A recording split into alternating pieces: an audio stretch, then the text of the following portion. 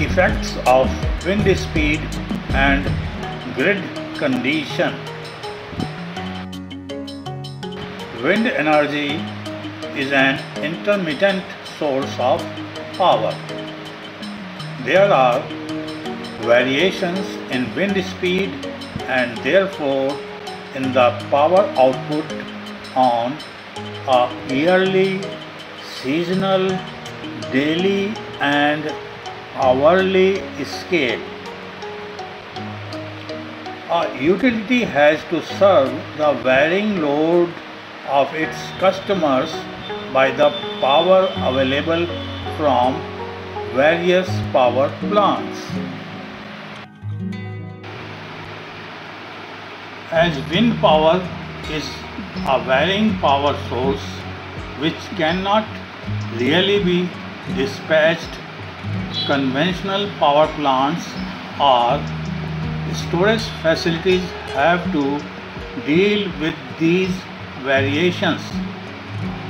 The wind and solar photovoltaic power are treated as non-dispatchable for not being available on demand.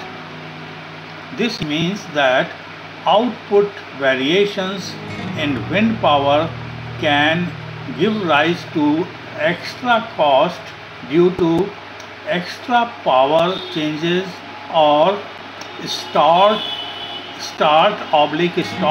of conventional units.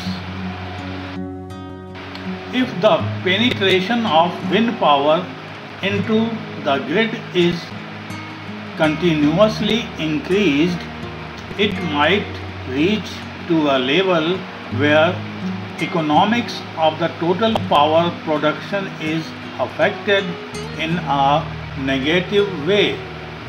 This will limit the penetration of wind power into the grid. The optimum penetration depends on specific circumstances and characteristics of the utility system. In most cases, wind power penetration level less than 10% of the total electricity production will cause no severe problem and will not cause any economic disadvantage. For higher penetration, total electricity production system is to be re-optimized. This may require integration of some more peak load units or storage capacity plants.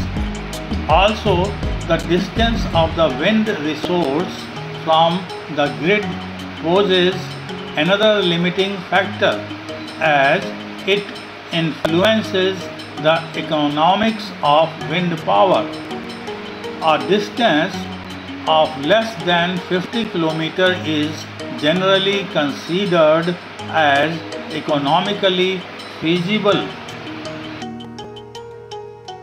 Request: it is hoped that this session was useful to you. Please press like button. Please subscribe this channel. बहुत जल्दी यह lecture आपको हिंदी में भी उपलब्ध होगा।